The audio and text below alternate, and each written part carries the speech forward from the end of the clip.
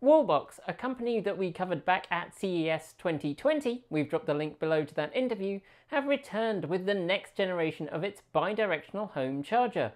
Unlike the original Quasar, which was released at a time when essentially no CCS-equipped cars supported two-way power transfer, the Quasar 2, which is available with both CHAdeMO and CCS bidirectional power capabilities, has arrived just as V2H and V2G are starting to become more widespread in the EV world. Similar to its predecessor, the Quasar supports vehicle-to-grid and vehicle-to-home functionality. The former means that, where utilities allow it, EV owners can cash in on discounts and rebates that may be available from power companies for smoothing out grid demand. And that V2H capability means that owners can power their home from their EV in the event of a blackout.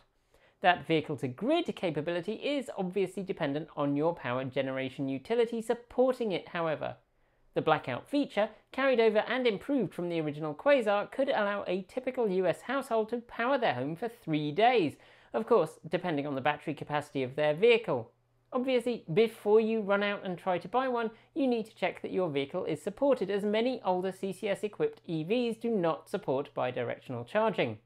The Quasar 2 ups the charging capabilities from its older siblings 7.4 to 11.4 kilowatts and can connect to Wallbox's My Wallbox app through smart home solutions through Wi-Fi, Bluetooth, Ethernet or 4G.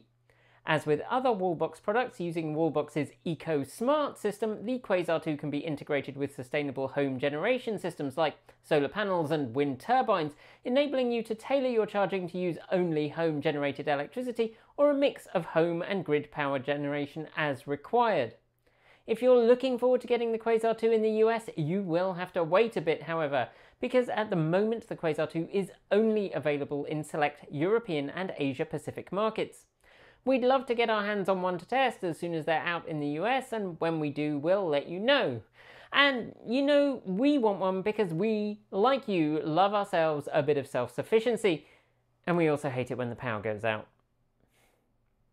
That's it for this update. Keep that notification bell tapped to keep up to date with our CES coverage, because we'll be back with more soon.